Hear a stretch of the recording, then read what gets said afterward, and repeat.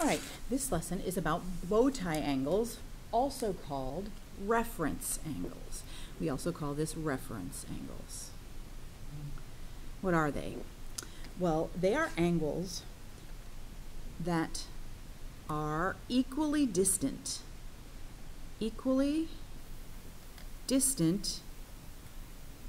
from the x-axis. And they're very handy. We see in this diagram here that we have what we call a theta. We'll also call it theta prime. And then we have this angle and this angle and this angle. They are all the same degree. And they're all called reference angles.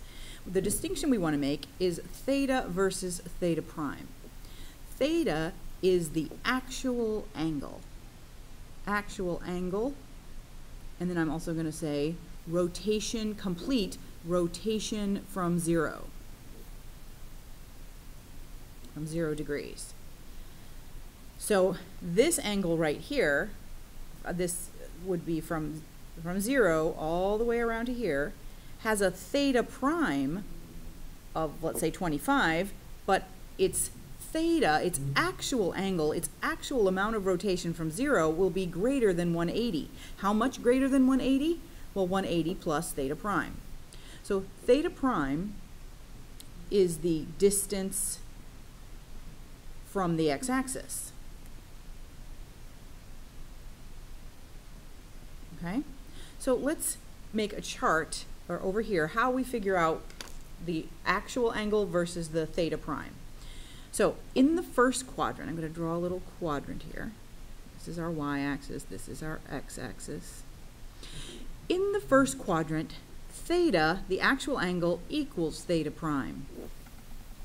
In the second, so this is first quadrant, in the second quadrant, theta, which is the amount of rotation from 0, equals 180 minus theta prime.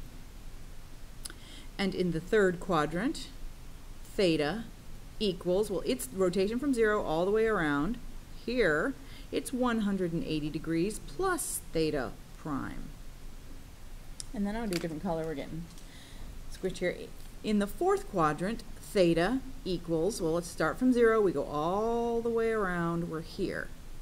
We know this is theta prime. So theta is equal to 360 degrees minus theta prime. So first quadrant, theta equals theta prime.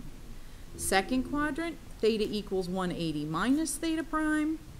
Third quadrant, 180 plus theta prime. And fourth quadrant, 360 minus theta prime. We do have to remember that. Memorize it if you will, or draw a picture.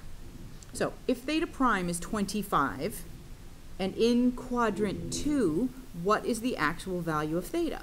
Well, then theta will be, looking over in quadrant 2, theta will be 180 minus 25, which equals 165 degrees.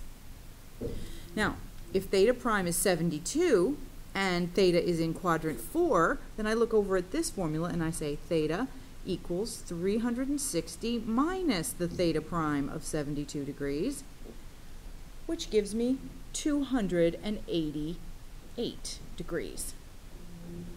All right, let's go look at it the opposite way. What if we know what theta is and we want to know the value of the reference angle of theta prime?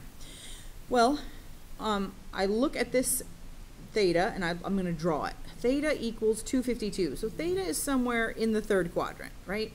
Because I know it's greater than 180 but less than 270.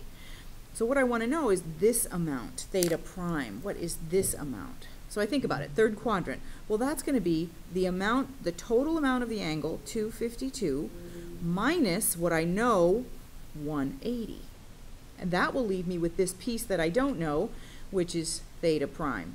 So theta prime will be 252 minus 180, which I'll do that on my calculator and get 72 degrees. And that means that this piece right here is 72 degrees. 180 plus 72 is 252. Another one. Theta is 110, so I sketch it and I say, well, I know 110 is somewhere in the second quadrant. There it is. That is 110. What is the value of theta prime? Well, theta prime is right here. So how do I find theta prime? Theta prime is equal, well, I know the total, 180 minus 110, will give me a theta prime of 70 degrees. Okay, so those are reference angles and some of the ways we work with them. All right.